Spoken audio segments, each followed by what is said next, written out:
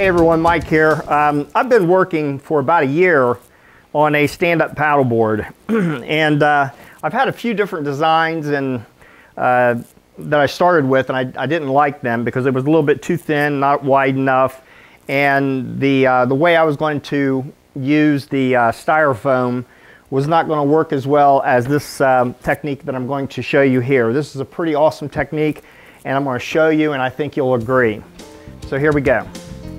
Well, first actually what I need to do is turn the vacuum on, and then after I turn the vacuum on you won't be able to hear me.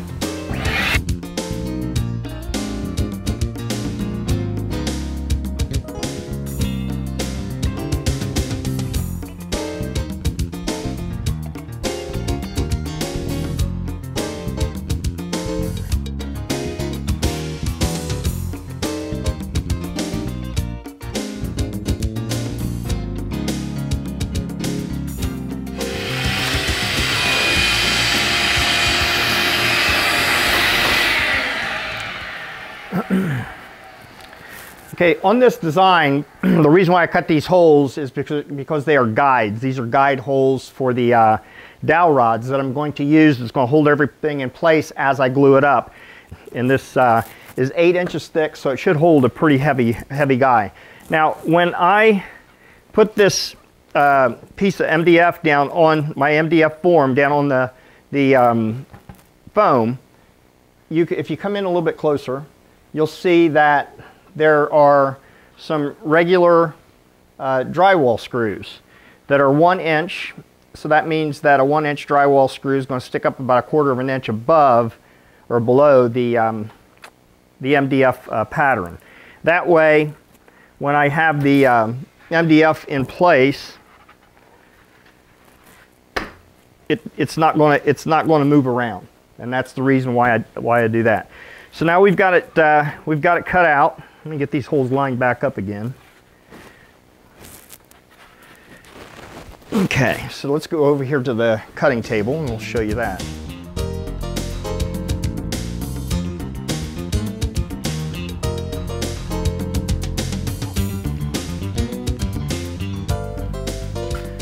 Okay, now what we're going to do is line up the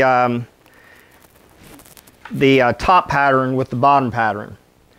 And the reason why we do that is to make sure that the exact profile is cut without having any kind of an angle on the side. We don't want it to be tilted one way or the other. We want it to be perfectly cut all the way around. If you don't have a top and a bottom, it could cause the pattern to cut right on the wire, to cut right on the pattern and then slightly go in on the foam, which would cause it to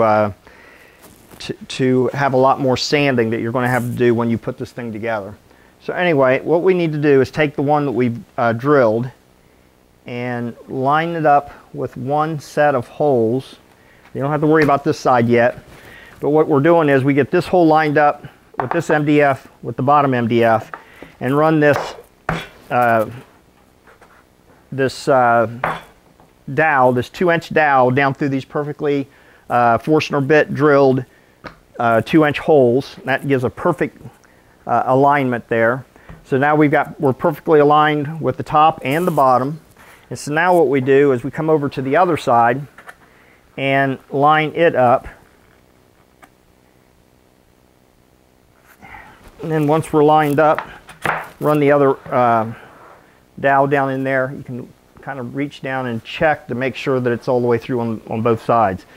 All right, the other thing that I do, even though I've got these drywall screws in positions on both the bottom and the top form, I have these little knobs with a 1/4-20 that brings it down tight, sandwiches the top MDF with the bottom MDF.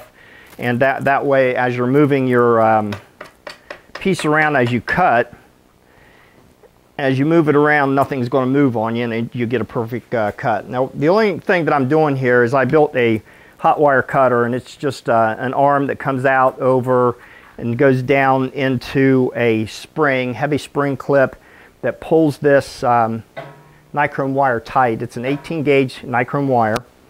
And then I hooked it up to a battery charger, which essentially is shorting out this wire. So in a second you'll see that turn red. I got it set at 40 amps. I turn it on.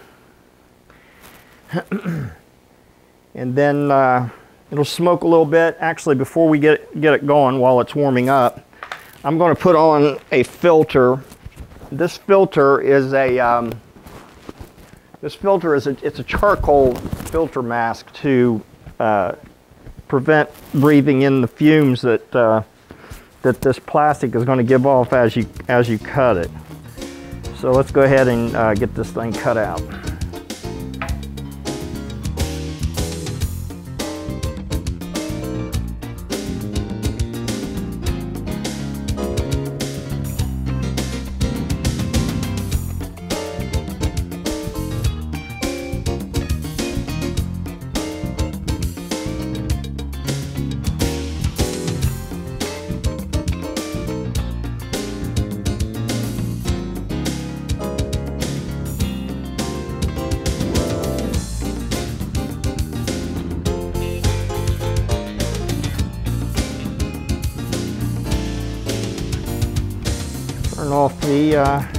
Turn off the cutter, the battery charger.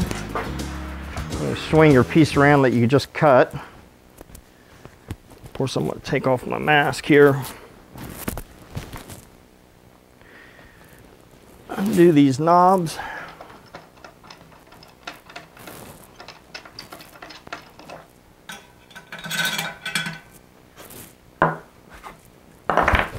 Take my top piece off, put it over here on the pre-cut pieces, and there we go. We've got ourselves a piece of styrofoam that is ready to go onto the spines, and there will be another one to go down the middle here. This is just set up just so I can get them all cut out. And what'll happen is I'm gonna build another styrofoam cutter with another form that'll have a hole in the center of it where I can actually set up a hot wire and use that form almost like as if it's a hot wire router, because I'll be able to follow the inside, and then I'll cut down inside the foam about just a little over 1/4 of an inch, so I can lay those plywood strips down inside so that we've got stability this way, and then the 2-inch dowels are going to give us stability this way. This thing's going to have what's called an endoskeleton, which is what we have as humans. We have our bones, so we're going to have an endoskeleton and then an exoskeleton. I'm going to on this one here, I've got fiberglass. I'm going to fiberglass the outside edge of it, but I'm going to experiment with Plastidip, which will be a lot cheaper, I think. Not a lot cheaper, but it's going to be a lot easier to paint your unit once you have it put together with Plastidip than it will be to try and work with fiberglass. But anyway, as you can see, each and every one of them come over here and they line up perfectly. This is the boat, the stand-up paddleboard right here.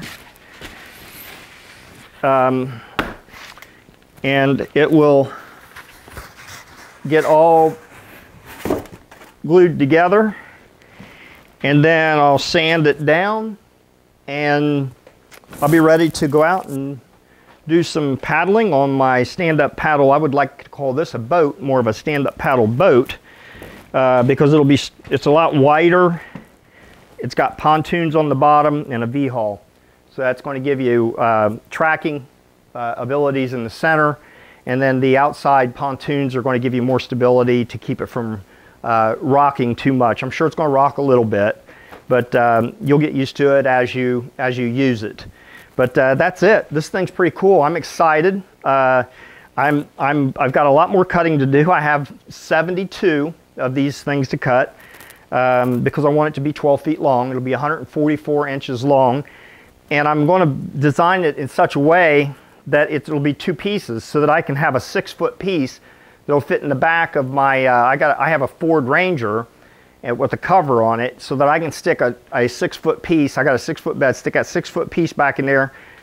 The front half and the bottom half be stacked on top of each other, and then when I get to wherever I want to use it, I pull it out, sandwich it together, and it'll be a clamping system, and that'll be on another video that I'll show you. I mean, this is the first video to kind of introduce what I'm doing, and then I'll do subsequent videos to have more of a step-by-step on the gluing and the clamping and the finishing and all that sort of thing. So anyway, this is Mike with flyfishingforbluegill.com.